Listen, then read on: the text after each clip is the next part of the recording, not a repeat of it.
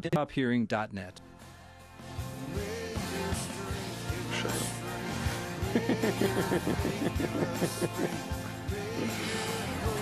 May your strength give us strength. May your faith give us faith. May your hope give us hope. May your love give us love. That's how we end each one of our radio programs around here, is with a little shout out, a little call out to those who are creating the world in the way that we want it to be, because we're called into a world to live our lives and to create the world that we want to live in.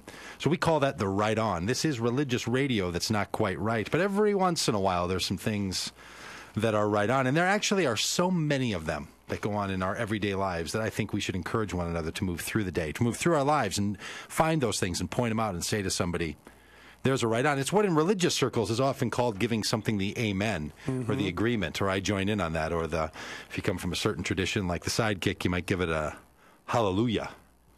Something like that. Are you mocking my tradition? Yeah, no, just a little bit. Just a little bit. No, I'm just quoting you and letting you all mock yourselves. So the right on today goes out to Jack Johnson. Jack Johnson is a musician, and it's not very often that we think that musicians around here really earn the right on. But here's what caught my attention. I was reading in today's paper copy of the Star Tribune, and in what is called in the newspaper and only in your Sunday paper exclusive. Now, I don't even know if that means it's not online or not, but I have the paper delivered to me to my door. I have a guy that picks up the paper for me and then brings it to my house. You can have that too, actually. It's just subscribing to the daily newspaper. Anyway, there's an article in here that talks about Jack Johnson. Now, he's a musician who's often made fun of because of his sort of laid back, Hawaiian style. Sure. If you know what I'm saying. He's mellow. By that. But this article starts out by saying that there is this real drought of money making going on in the concert business. In fact, the Eagles and the Jonas Brothers and the Lilith Fair and all of these people have had to cancel concerts because they haven't gotten to a minimum ticket sales. So ticket sales are really struggling. Yeah. Well, it goes on to say that what Jack Johnson is doing, he's playing this Sunday night. He's playing tonight over in Somerset, Wisconsin, over by the Apple River. Classy dude. Playing over by the Apple River, and all of his tickets are general admission for $40. $40. That's still a lot, but it's much, much cheaper than buying, let's say, a U2 concert ticket. Or Sting, which charged $178 for his tickets. And Jack Johnson, if he has to do tickets in other ways, in other places that aren't an open amphitheater, he charges no more than $35 to $55. In fact, they even offered him VIP ticket pricing for people to pay extra money that he could earn, and he said no, that's not the way this goes. So this little article is about, here's this guy who says that ticket prices need to be right, and you might be thinking, well, what kind of right on? Who earns a right on for only charging people $40 to come hear them play their music? But here's where it goes on.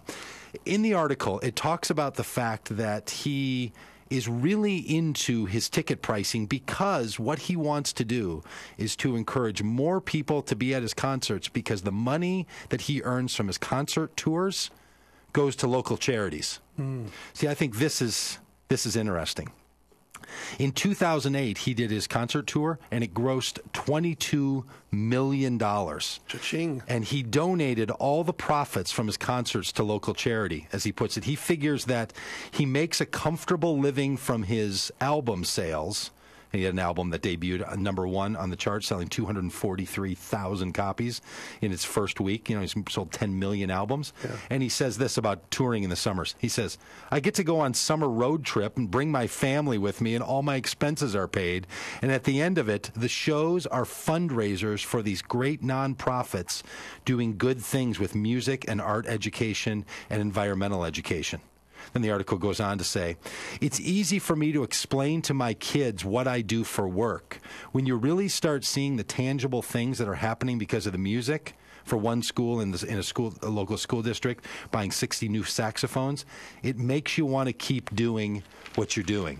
So here's a guy who could make tens of millions of dollars by touring, and he says, I make a good living off of my album sales and off of the money I make from playing on the radio. So when I go to do tours, I'm going to let that be a kickback to the local area. What a righteous dude. Now maybe you should charge more money, right? Maybe that's a reason to charge more, because it's going to those good causes. So it's got to make you feel good about a guy who says, you know what, in my profession, enough is enough. Well, right on to that guy who says, I'm going to share.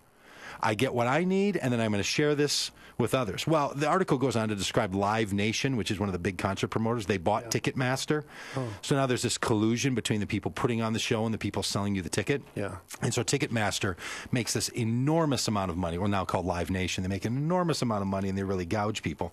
And they're really hitting it hard right now, or they're really being hit hard right now by this downturn. And the article goes on to talk about the $6 million hit that they're taking at Live Nation because Bono had back surgery and they had to cancel the U2 tour.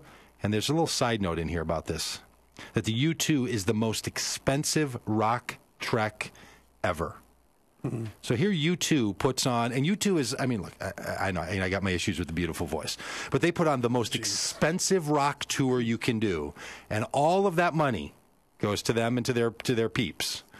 And here Jack Johnson says, you know what we're going to do? We're going to run the cheapest thing that we can, and all of the money is going to be turned back into the community, and it's not for our benefit. And anybody who could be on the verge of that kind of massive level of success and instead turns that back and doesn't charge hundreds and hundreds of dollars to build their own self-worth, they get a right-on from around here. And I don't have anything against somebody earning a decent living, but a guy who says, I make enough, and now I want it to benefit someone else, that gets the right on, don't you think? That's some good karma there. Yeah.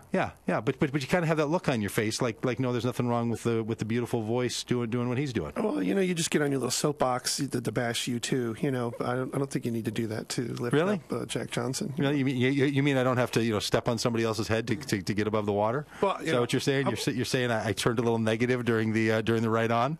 It's your radio show. You can do that. Yeah, but, I know. I can't help it. But every time I see somebody in the industry doing something good, then there's that other guy standing on the other side of that thing. And I don't know why it bugs me so much. I don't know why it bugs me, but it just bugs me. I think it's because the Christian industry, because the religious community gives this guy so much props, and I've never gotten. I don't get. And here's a guy like Jack Johnson, who's he's a little laid back, he's a little easygoing.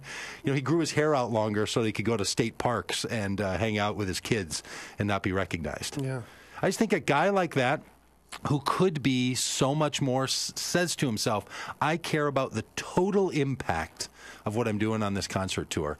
And because that sits in such contrast to what it could be. Sure. So I'm not trying to push up out of the water by pushing another guy down here on the YouTube. He's already down at the bottom of the pool. I'm just saying that you don't have to be down there. You don't have to be gouging. You don't have to be looking. You don't have to be exploitive in order to still do good things and put on whole concerts. So this Jack Johnson, I mean, if I could go over there tonight and see, I'm not even a fan of his music, really. Yeah. It's kind of a little bit sing-songy and a little boring for me. Well, maybe you need to smoke it up to get into it a little bit more. Yeah, maybe I need to fully get into the vibe. But you know who gets the right on? It's a guy who says sometimes enough is enough, and I'm going to take the excess, and I'm going to share it with those who need it. So we have this little theme song from the house band, and it goes out to you, Jack Johnson, and everybody else who's doing the same thing. To the folks over there at the women's clothing swap, you're doing the same thing. You're saying, I've had it, it's served me, it's good enough, now we're going to give it to those who can benefit from it themselves. So to Jack Johnson, may your faith bring us faith, may your hope bring us hope, may your love bring us love. And that's the call out to all of us, that we'd be these people. As the sidekick says, that don't have to push somebody else down in order to rise up above, but rather you say, I'm going to live the kind of life that makes the world that I want to live in. I'm not just going to complain about the things that aren't the way they're supposed to be. Nope, we're going to be a little bit more proactive than that. We're going to be a little bit more intentional than that, and we're going to make the kind of world that we want. So, Jack Johnson, have a great show tonight. I'm sure you're listening to the program here. And right on to you and all the good things that you're doing. And to the rest of you, we'll talk to you again next week. We'll bring you out with a little serenade here on Doug Badger Radio on AM 950.